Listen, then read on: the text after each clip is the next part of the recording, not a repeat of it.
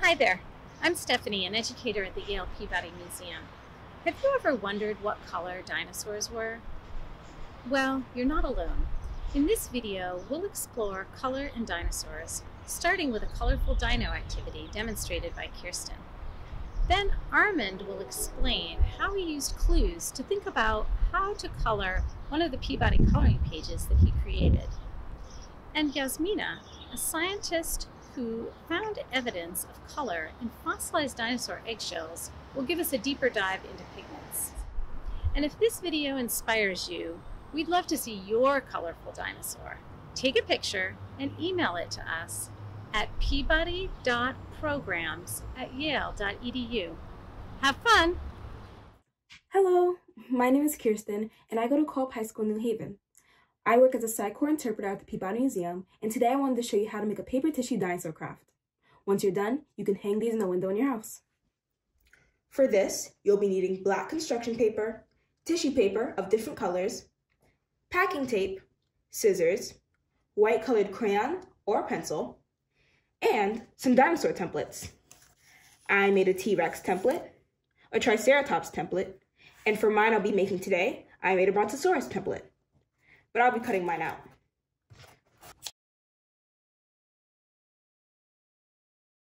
Once you've got your materials and you're ready to start, you can take the dinosaur template and trace with a white crayon or colored pencil onto your sheet of black construction paper.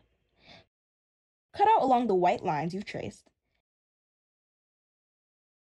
and then cut out a smaller dinosaur from the middle of the dinosaur you just cut out, leaving about a ½ inch margin.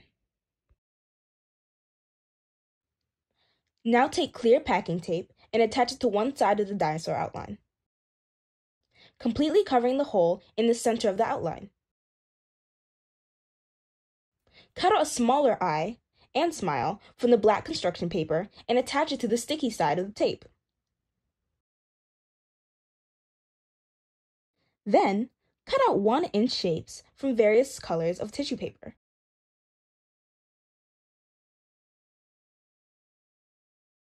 And stick them onto the sticky side of the tape, making sure to overlap the pieces.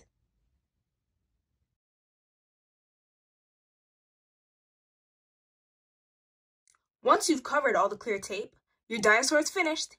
You can hang it up on the window. Of course, these tissue paper crafts really aren't what dinosaurs look like. Scientists have wondered for years what color dinosaurs once were.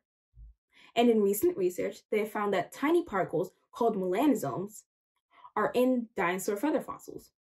Now, these little melanosomes are actually things that carry pigment, and they can help scientists figure out what color dinosaurs once were. That means that you and me can better understand what our favorite dinosaurs look like. Hi, my name is Armand Morgan. I'm a museum instructor at the Yale Peabody Museum. Today I'd like to talk to you about an approach you can take when you're filling out the Torosaurus coloring page. Since the 19th century, dinosaur artists have always relied upon the colors of living animals for clues about what colors prehistoric animals may have been.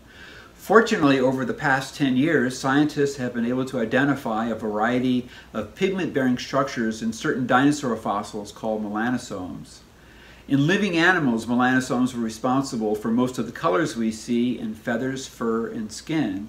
In fossils, they provide direct evidence about the colors of prehistoric animals from millions of years ago. Fossilized skin for Torosaurus is unknown, but melanosomes from a close relative named Psittacosaurus suggest that it was brown with a lighter colored underbelly. When an animal has a darker shade of color on top of its body and a lighter shade underneath, it's known as countershading. Countershading is a type of camouflage, and it helps both predators and prey to blend in with their environments. Living examples include antelope, deer, rodents, sharks, tigers, and Barney the dinosaur for some reason. Here's what Psittacosaurus colors look like on Michael Anderson's amazing Torosaurus sculpture in front of the museum. Hi y'all! My name is Yasmina and I am a PhD candidate in the Department of Earth and Planetary Sciences here at Yale University. My research focuses on the fossilization of molecules, and that includes also color pigments. When we try to reconstruct the colors of, let's say, dinosaurs, we find inspiration in modern birds. All birds are dinosaurs, And that basically means that the color mechanisms that are present in modern birds were likely also present in their dinosaur ancestors. Generally, we distinguish between two fundamentally different mechanisms of coloration. We have structural color on one hand. Structural color results from the more or less periodic arrangement of colorless units that disperse light in a particular color-giving way. Structural colors don't fossilize very well. On the other hand, we have pigmentary colors, and I want to tell you today more about these kinds of colors. Melanins range in color from brown to red, and we know that they fossilize in the skin and the feathers of dinosaurs. That gives us a first idea of the kinds of colors we can expect. But there's much more in the fossil record than just melanin, and I want to start with so-called porphyrin pigments. Porphyrins give the colors to bird eggs, but in some kinds of birds, they also contribute to very bright colors in the skin and feathers. Porphyrins range in color from bright blue, like here in this emu egg that I'm holding, to bright red and neon green.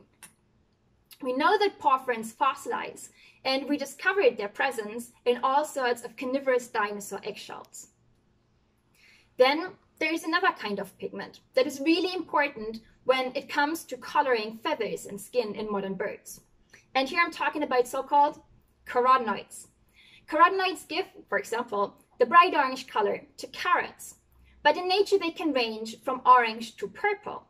For the moment, we have no idea how carotenoids fossilize in skin and feathers, what basically means that when we're reconstructing the colors of dinosaurs, we're drastically underestimating how colorful they were.